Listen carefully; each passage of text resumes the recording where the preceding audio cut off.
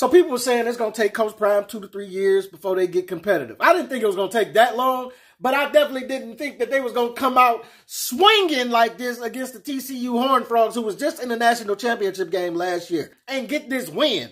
I thought they was going to put in a valiant effort, a good game, but to come out and get this win, man, Coach Prime, he said we winning now, and that's what he meant.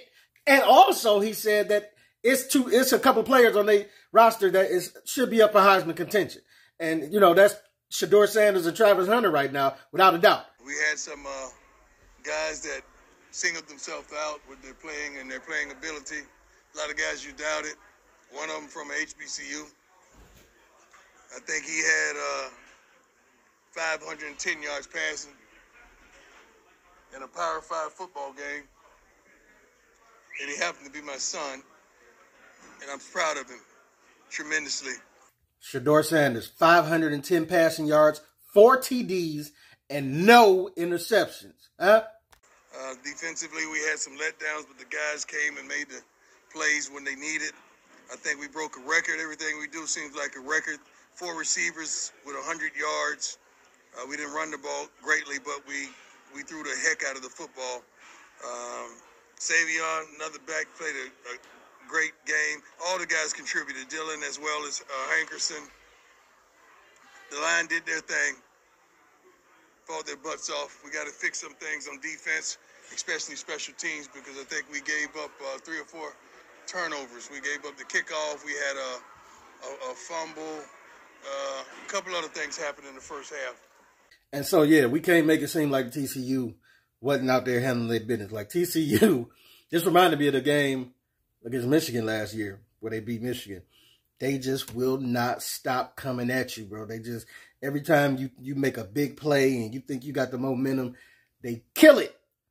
They come right back and kill it, and they was doing that in this game. Like, every time you be like, oh, we scored, you're battling, they come right back and punch you in your stomach. You know what I'm saying? For real? Shedeur Sanders from a HBCU? The one that played at Jackson last year? The one that you asked me, why would I give him the starting job? But like, no, not you. I got receipts. I know who they are. Not you, baby. I just got to say it. I would never do that. And so that was Deion, you know, taking a shot back at the people who said that his son didn't deserve that spot. You know what I'm saying? They disrespected a few times in questions, you know, questioning his ability to gauge if his son was deserving of the starting position or not. Even though you've seen him perform immensely well at Jackson State, it's the bump up in talent. People were still doubting, you know, Sanders, Coach Prime's ability to see what he sees. Your other son, Travis Hunter. Yes. Playing both ways. Can he keep that high amazing? Can he? I try to tell you, but you ain't want to believe me because I'm just a lofty old young coach. I don't know nothing about football. You know, I just played in the NFL for 14, played at a high level in college for 4, you know, and been coaching youth all the way up for a long time. How do you think we got Dylan Edwards? I coached him when he was 4 to 7 years old. That's why we got Dylan Edwards. So Travis is him, like the young folks say. Travis is it.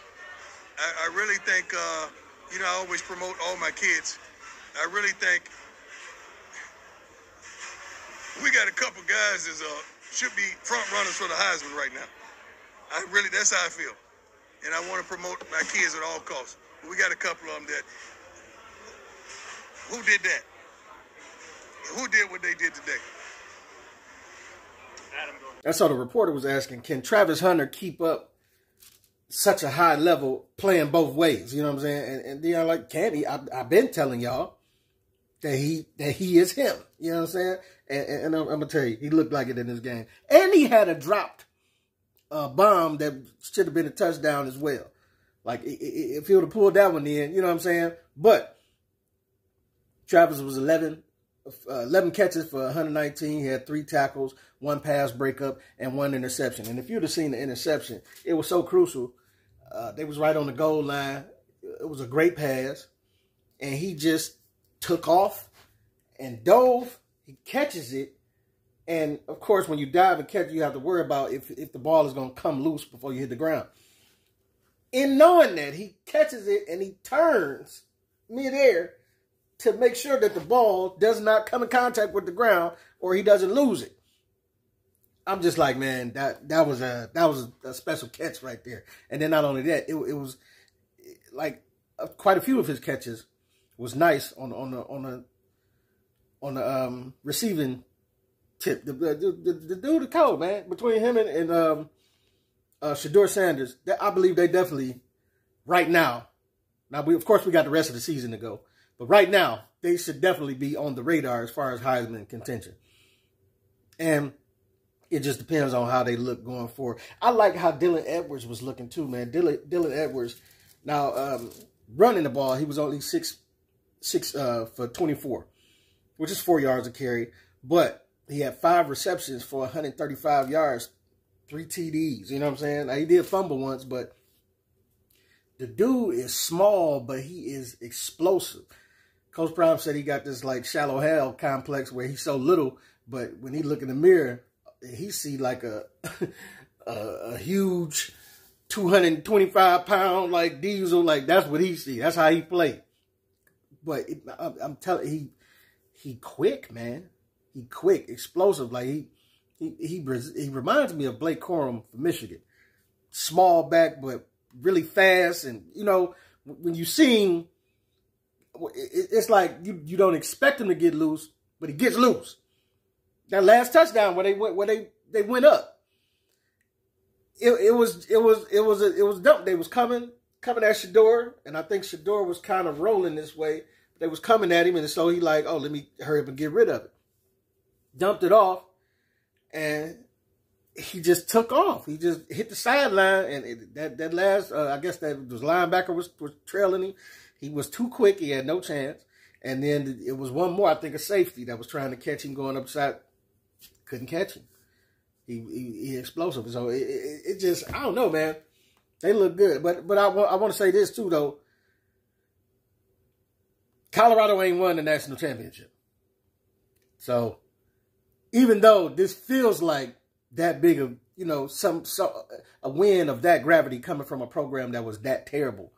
1-11 last year, and the whole hype about can Coach Prime turn it around, this, that, and another. This feel like a very vindicating win. But just like Coach Prime has started off, I didn't play all of the clips, but he was picking apart all the things that went wrong. Special teams, they gave up a lot of stuff on special teams. They had a block. They had I believe a couple plays that was almost took back to the house on special teams. The defense, of course, they gave up 42 points, so they wasn't like they were supposed to be. You know, you got to have some defense to win these big kind of games. But they held when you needed them. They was getting pushed. I mean, it's TCU. It's TCU, and while I thought they should have been ranked a little higher than 17th. It's because they lost, you know, players in the draft and all of this, that, and the other. But they were still ranked 17, and they still are powerful offense. You know what I'm saying? So you got to take that into account.